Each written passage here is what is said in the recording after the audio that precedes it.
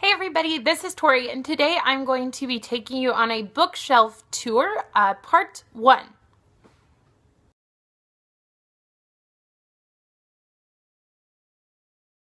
Okay, so like I said, we're going to go on a bookshelf tour today. This is the best way I can show you the full bookshelf. Because of my editing software, I'm really not familiar enough with it to know how to do it differently. Part 1 is this shelf, and let's just get started with the top. Okay, so this is the first shelf I'm going to talk to you about. Every shelf kind of has a theme in my own head, but I don't really know if it makes sense. So this is my children's-ish themed shelf. This is kind of where my kids' books are. So the first series that I have on this shelf is the Sisterhood of the Traveling Pants series. And it consists of all 5 books that I own. I have not read this one, Sisterhood Everlasting, yet, but I have read the other 4. And then right next to that is The Land of Stories by Chris Colfer. And then next to his book is the full series of Unfortunate Event series by Lemony Snicket. So that's the first shelf.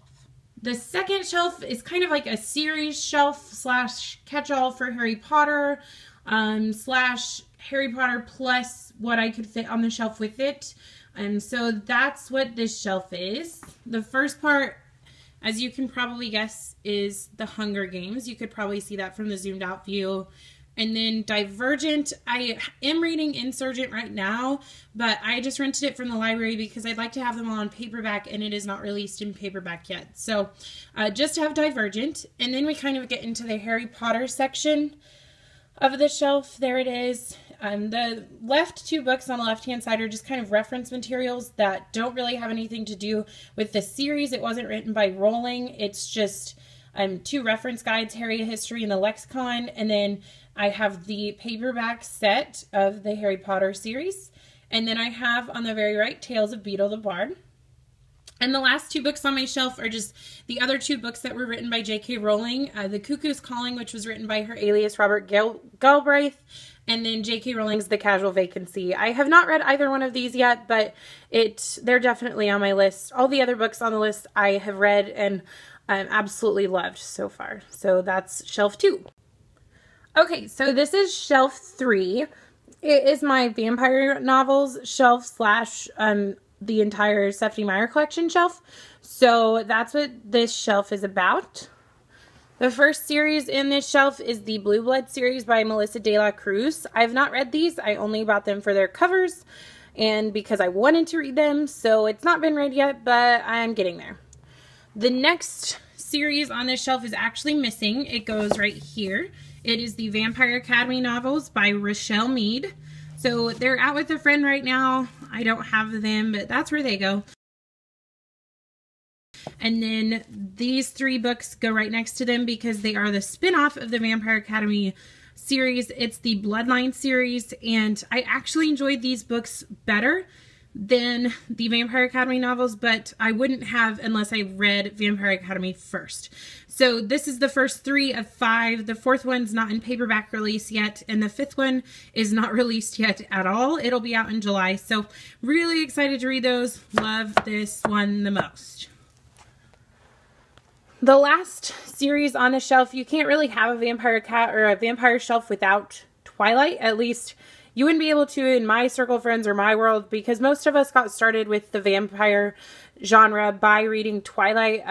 We were those teeny bopper high school girls, so that was us lined up for midnight releases of the movie. I mean, it was kind of bad, but at the same time, I kind of do respect the Twilight genre for what it did and how many people got to reading because of it, and I really enjoyed them when I read them. So I have all 4 of those, as well as The Short Secret Life of Bree Tanner, and the last book on the shelf completes Stephenie Meyer's works with The Host. That is the shelf. Shelf 4 is another kind of just catch-all shelf. It's one that doesn't really make a lot of sense together, but they're kind of like the same genre.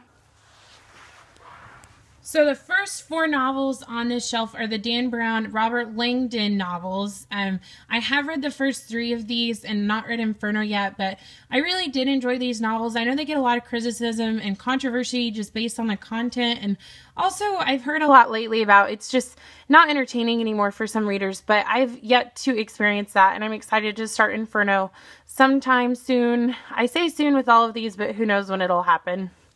Then next to that is just the anthology of Grimm's Complete Fairy Tales. And next to that, it's really small, but it's right here. It's Madeline L'Engle's A Wrinkle in Time. I read that in high school and loved it, and I found it for $2, so I had to buy it. And the next one to that is just a standalone, well, I think it's part of a series now, but it's the first of a series that the second book's not been written yet, I don't believe. It's called Guilt by Catherine Longshore, and it deals with like Anne Boleyn era and kind of fiction surrounding that time, and kind of just takes the storyline of that era. So I really enjoy learning about Anne Boleyn. I think she's fascinating, so I'm excited to start that. Of course, I've not read it yet. I've not read a lot of books on this shelf. Next to that is his Dark Materials trilogy by Philip Pullman. I once again haven't read that, or really any, I've not read any books from like Guilt on the rest of the shelf, but I do have the Philip Pullman Golden Compass trilogy, or his Dark Materials, and I like these. I had to get them for a class, but then I dropped the class, but I still really liked the cover. They were like a special edition, so they all kind of have that, and it's just really interesting, so I like those a lot. Oh, it's not gonna work. There we go. Okay, so next is the Secrets of the Immortal Nicholas Flamel. Yes, I had to look at that because I never know if it's Secrets of the Immortal or the Immortal Secrets of, or who knows. But these were written by Michael Scott. My brother actually gave these novels to me, or he gave me like the first 4 that he owned, and then I went ahead and bought the last 2 because he really liked them but didn't have a lot of room for them on his shelves, and he knew I would take care of them, and he knew I would like them, so I just went ahead and added them to my collection, and I'm really excited to start reading those.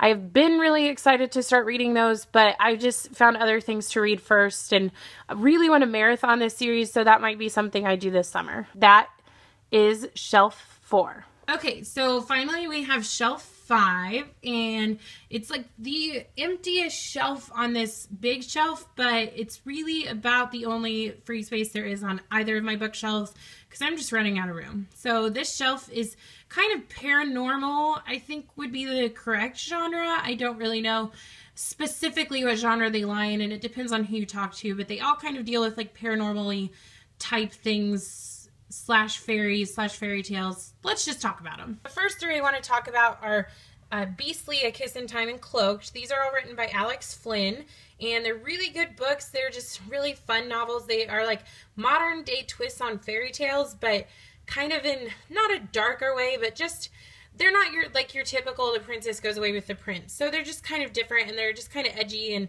I really, really liked those books. They're just absolutely fantastic. Do not judge like Beastly the book on Beastly the movie if you didn't like Beastly the movie, because the book is a lot better in my opinion. It goes into a lot more detail, of course, and it just does a better job of telling the story, I think. So I enjoyed Beastly the movie, but not as much in the book. So if you didn't enjoy the movie, please give the book a chance. Like, don't judge the book by the movie cover. Sure, we'll go with that. The next 3 novels, and like I said, I kind of apologize on the zooming out of this. I'm still working with software, but these 3 novels right here are the next 3, and they're the Trill trilogy by Amanda Hocking, and it's Switch, Torn, and Ascend. The reason I bought those were for the covers as well. They're pretty awesome. I mean, I just really, really like those covers, but I've not read them yet. Shocker, I know. The next series on the shelf is the Wicked Lovely series. This consists of 5 books by Melissa Marr, and those are the 5. And this is about fairies and kind of different fairy sectors and segments in the city, and kind of how they hide amongst the humans. And so it's pretty neat. It's kind of similar to City of Angels and like that series, or City of Bones, City of Angels, City of Lost Souls, all of those. It's really similar to that series as far as like how they keep themselves hidden, and how it's like a different secret club type thing that you can't really tell anybody about because of protection. So it's pretty similar to that, but it's about fairies, and it was really interesting. I've not read all 5. I kind of started to read those when I was finishing college in my last year, and I had 3 part-time jobs and was trying to graduate, so I only got halfway through the series. I only got halfway through Fragile Eternity, but I will finish those soon. The last series I want to talk about on this shelf is the Hollows series. It's a trilogy, and it's those last 3. And you can't even really see the hidden back there. I guess it's accurately titled then. Let's see. You can kind of see it better, but it consists of the Hollow, the Haunted, and the Hidden. And I've not read these yet either. Like I said, a lot on this first shelf, like part 1 of the tour is a lot of what I've not read, and part 2 is more of what I have read. But this kind of deals with the Legend of Sleepy Hollow, and I can't even tell you how excited I am for those books. So that's the last shelf. So there you have it on the bookshelf tour. I'll go through one more time on just the shelves specifically. So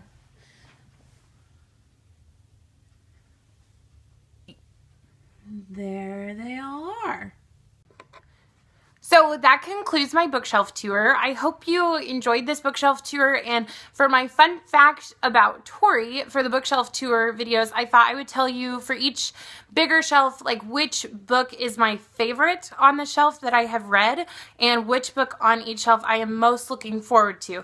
The first bookshelf tour for this video, the book that I am most excited to read on the shelf that I have not yet is The Land of Stories, The Wishing Spell by Chris Colfer. I have heard nothing but good things about this book. I'm really interested to read the story. I love Chris Colfer on Glee and on Twitter, and just in general, I love Chris Colfer, so I'm really, really excited to read this one. There is a second one, and he's writing a third one, so I'm just really excited to get going on this one. My favorite book on this shelf, just individual book, is Harry Potter and the Deathly Hallows. It is the 7th book in the Harry Potter series. This series is my favorite series of all time. If I had to pick like 5 books to die with, or 5 books I could only read the rest of my life, this book would be on the list. I love this book. I love this series. I cried. I couldn't, like, at the end of it, I didn't want it to be over, so I put it down and just cried for like a week, and then I finally picked it back up and finished it. It's excellent, and it's my favorite Harry Potter books. So those are it. This is my favorite, and this is the one I'm most excited to read. So that's all for today. I hope you really enjoyed my bookshelf tour, and I'll have part 2 up soon. Thanks for watching.